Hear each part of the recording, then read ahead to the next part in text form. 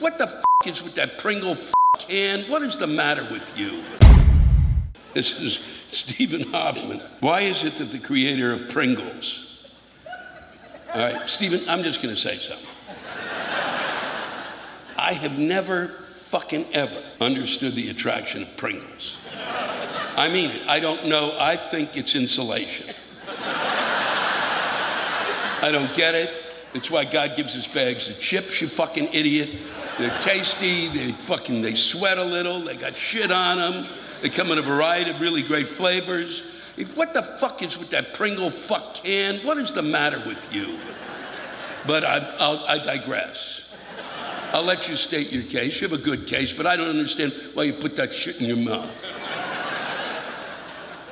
Why is it that the creators of Pringles can't design a container large enough to fit your hand in?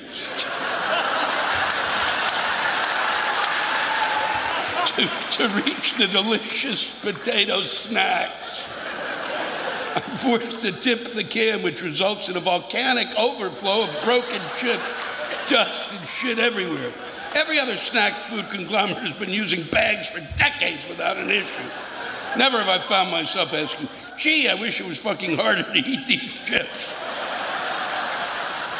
But along came Pringles to introduce the asinine tennis ball tube-shaped phallus to make consuming their product an absolute headache.